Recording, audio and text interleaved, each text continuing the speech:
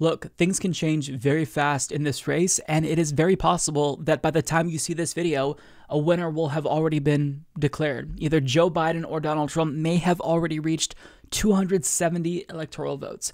So what I'm going to talk about, it captures one moment in time.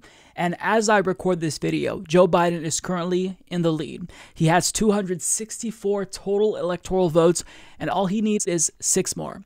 If he pulls ahead in Georgia, that'll do it. If he wins Nevada, which he's currently leading in, that'll do it.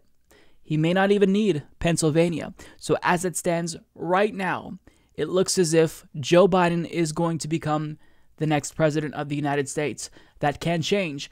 However, at this moment in time, Donald Trump is seeing what we're all seeing, and he's freaking out. He is utterly melting down. And we expected this. And part of me wants to laugh because, to see someone who caused so much harm and damage to this country finally see the consequences of his actions, it's nice to see. It feels nice. At the same time, however, what he's doing is dangerous. The things that he's saying, what he is doing to get his supporters to watch the polls, try to get the votes to stop, this is dangerous. This is undemocratic. And even though it's nice to see him suffer a little bit after so many Americans have suffered under his watch, at the end of the day, this is all horrible.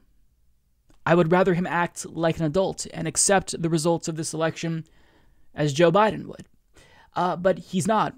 And he is throwing temper tantrums. Literally, people close to Trump are confirming that he was watching those results come in and throwing literal temper tantrums. You've been working the phones. What was going on behind the scenes at the White House? So, as a Republican source said to me, this is a senior official who is normally an ally of the president, said that Trump had a temper tantrum last night, that he saw that the numbers could start going against him, that he wanted to declare victory while he thought that he was ahead. And this, as you've been saying, John, this was not a surprise to us. The White House had been sort of forecasting for weeks that this might happen. But here's the thing. We know how to count votes, as you've been pointing out all morning. What the president did last night was sow chaos, confusion, undermine democracy. And I will tell you, the Republicans I spoke to this morning are not happy with him. Let me read 3 quotes from 3 different officials. The first person said he is behaving as expected badly.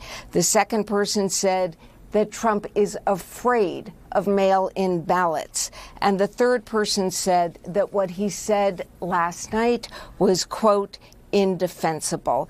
And just to reiterate, there is no evidence that we have seen of fraud. These states are just trying to count the vote, no matter what Donald Trump said at 2:30 in the morning. A grown man in his 70s throwing temper tantrums. I mean, it's not surprising, but to literally have that be reported, which I believe is still, it's something, right? Now, to all of the Republicans who are quietly criticizing Donald Trump and, anonymously taking shots at him, saying that he should behave himself, I have no respect for these people. You should go on the record. If you actually care about democracy, you should actually say that what he's doing is terrible. In fact, someone who I probably agree with on nothing, Ben Shapiro, even he has enough integrity to admit that when Donald Trump declared himself the winner last night, that was dangerous and irresponsible. So it doesn't matter. Like, this isn't about whether or not you're Democrat or Republican or where you lean ideologically speaking. This is about democracy. And everyone, regardless of their political ideology or party affiliation, should care about democracy. So any Republican who's not speaking up and condemning Donald Trump's blatant attempt to delegitimize this election and steal it away by stopping the counts, I mean, they're cowards.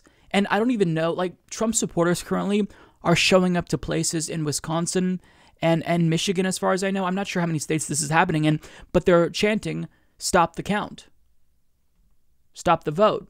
Like, you have to understand that as it stands now, if they stop the votes, Joe Biden wins. So do you want democracy to actually play out? Do you want the votes to be counted, or do you not? Because if I'm Donald Trump, I want the votes to be counted, especially in states where, it hasn't been called yet, like Nevada, at the time I record this. Now, what's interesting is that Michigan was already called hours ago, and after it was called, Donald Trump took to Twitter to declare victory in states that have not been called for him, in states that have been called for Joe Biden, like Michigan. He tweeted out, "We have claimed for electoral vote purposes the Commonwealth of Pennsylvania, which won't allow legal observers, the state of Georgia, and the state of North Carolina, each one of which has a big Trump lead. Additionally, we hereby claim the state of Michigan if, in fact, there was a large number of secretly dumped ballots, as has been widely reported." Now again, Michigan has been called for Joe Biden. You did not win this, so it doesn't matter what you say. It went to Joe Biden. And he's talking about a large number of secretly dumped ballots that has been widely reported. Where? Zero evidence for this. The only shenanigans that's happening is occurring because of you.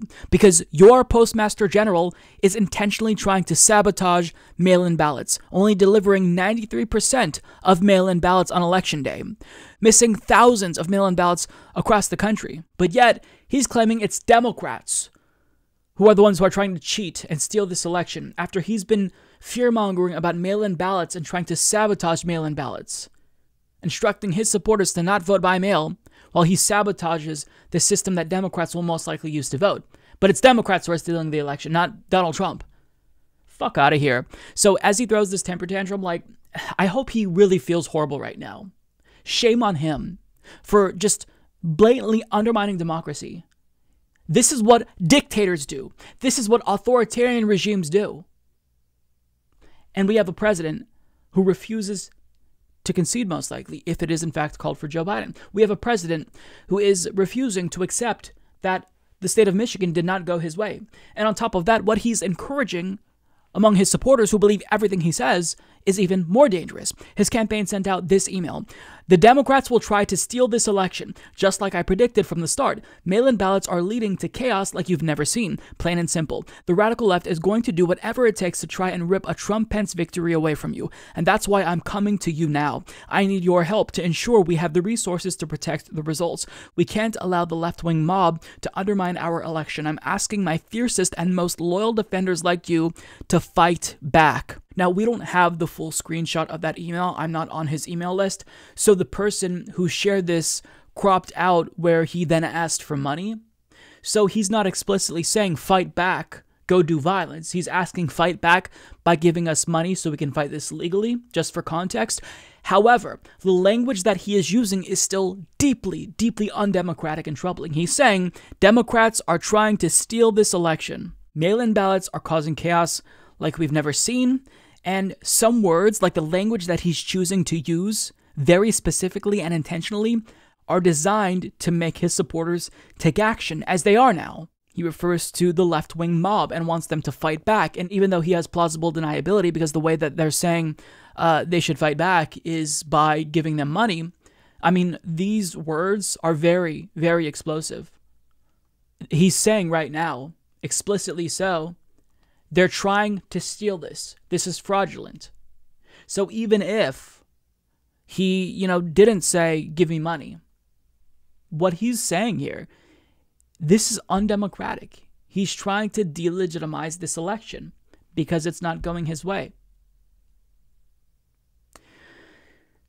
So this is, it's partially funny because his meltdown is fun to watch in a way, but it's still terrifying to watch because this is now an incumbent president. This isn't an outsider who has not yet secured power. This is an incumbent president who has power, who will be a lame duck president if he in fact loses until January 21st. So imagine the chaos he's going to cause between now and then. It's going to be a long journey, and I am already exhausted, so I can't imagine how we will all be feeling come January. But, this is what we've got. It seems like Joe Biden's going to win. And if, everything goes the way it's looking right now with Nevada leaning Biden, it's over for Trump. So one way or another, he's going to have to accept the results. He can try to steal it if he wants to, but you don't get to deny reality. As Ben Shapiro would say, facts don't care about your feelings, so regardless of what you say, how loud you cry and scream, how violent your supporters may get, the person who will win is the person who got the most votes. Period. End of story. And we will count those votes. Fuck your feelings. The votes get counted. If you don't like that, that's democracy for you. Sometimes it goes your way, sometimes it doesn't. In 2016, Donald Trump won. I didn't like that. Liberals didn't like that. Socialists didn't like that. And we were mad, but we couldn't overturn the fucking results. As a Bernie Sanders supporter, Democrats all united to stop Bernie Sanders. Obama made some calls to Pete Buttigieg and Amy Klobuchar, and everyone dropped out to back Biden to consolidate the vote. We lost that election. It sucks, but that's the way the cookie crumbles sometimes. Can't do jack shit about it right now. Can't cry over spilled milk. All you can do is get better at organizing, appeal to more voters. You can be mad at Donald Trump for completely bungling COVID-19, because had he actually handled this pandemic like a grown-up, he probably would still be the president. Probably wouldn't even be close. I think had it not been for COVID-19 and the subsequent economic crash, Donald Trump would have won easily. He would have beat someone like Joe Biden, who nobody is enthusiastic about. So, I mean, look, it doesn't matter what Trump says.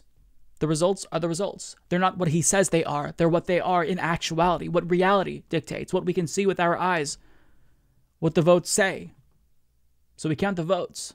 If you don't like that, too fucking bad. That's democracy. Mike is the worst progressive on YouTube. Please don't subscribe to him or become a patron. David Dole is so much better. Trust me, folks, he's doing a great job. He really is, okay?